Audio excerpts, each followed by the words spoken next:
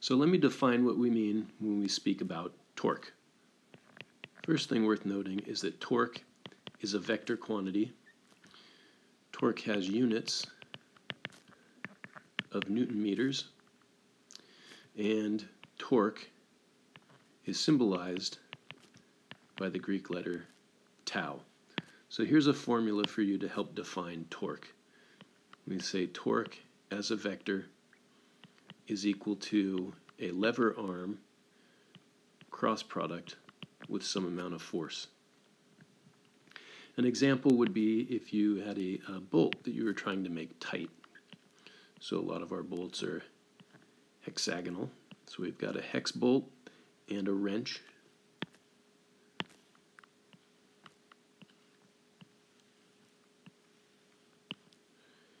And if you try to make something tight, righty-tighty, you might push on the wrench in this direction. And so you apply a force vector. Now we're going to spend more time defining what we mean by the vector R than F. I think F is pretty clear. Any push or pull measured in newtons represents a force. The R in this equation we refer to as a lever arm. And the lever arm is measured in units of meters, and it's a vector quantity, just like force is a vector quantity. And because we're multiplying the two together, we've noted that we're not taking a dot product. In fact, we've seen that before. The dot product of force, a quantity measured in newtons, with a quantity measured in meters, although we didn't call it lever arm in this case, we might have called it displacement. When we took the dot product of force and displacement, we calculated work.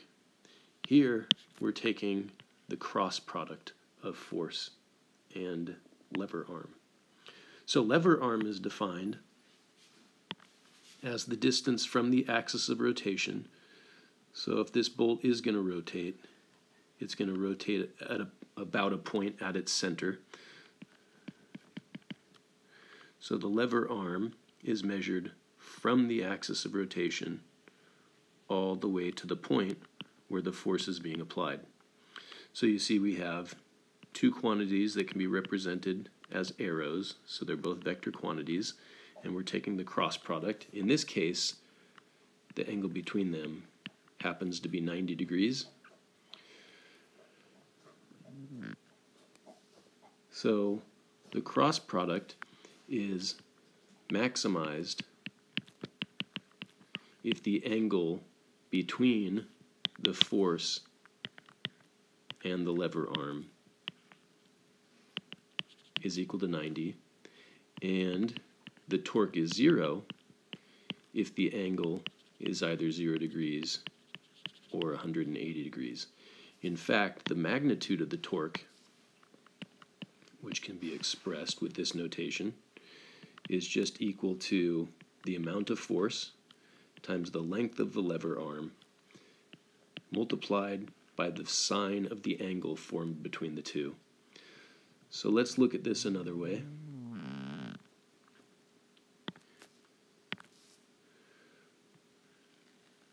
If you've ever changed your own flat tire, then you know the lug nuts that you have to take off the car can be pretty stubborn.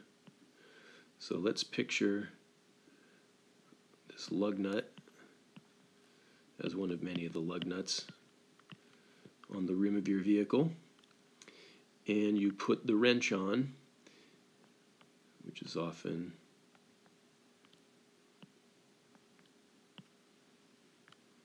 not necessarily pointing out horizontally.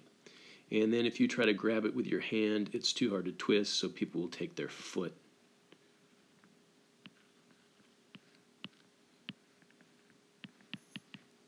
And they'll actually stomp onto the wrench. So they apply a force that's directed straight down, and there's a lever arm in this case that points from the axis of rotation to where the force is applied. And so the angle between the two is something other than 90 degrees. We'll call it theta. So there's a vector R, a vector F, and some angle. What we could do is picture this is in a simplified way. That dot is the same as the axis of rotation. That line represents our lever arm, R. And then I'm going to make an X at the point where the force is applied and extend my lever arm as an X-axis and make a line that's perpendicular to that. So we have a Y-axis, and you could see our original force would have pointed downward in this direction. So I'm going to replace that with its vector components. So there's clearly a component to this downward force that points along the negative x-axis. And there's a component to this force F. We'll say that's F parallel to the lever arm. And there's another component to the force here. And we'll say that's the amount of force perpendicular to the lever arm. And it turns out this component of the force provides no torque. But this component is the one that provides all the torque. So torque is equal to the perpendicular component of the force multiplied by lever arm.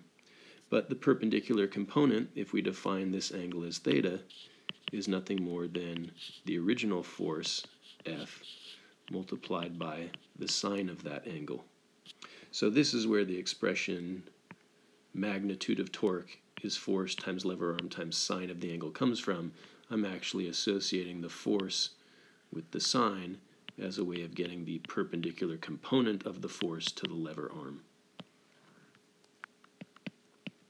So magnitude of torque is F sine theta times R, or if you prefer, F R sine theta. But that's just the magnitude. What about direction? So the direction is given by something known as the right-hand rule. If you, recognize that stomping this way, we've actually got this in reverse, don't we? This would be the way to tighten your lug nuts when you put the wheel back on, right?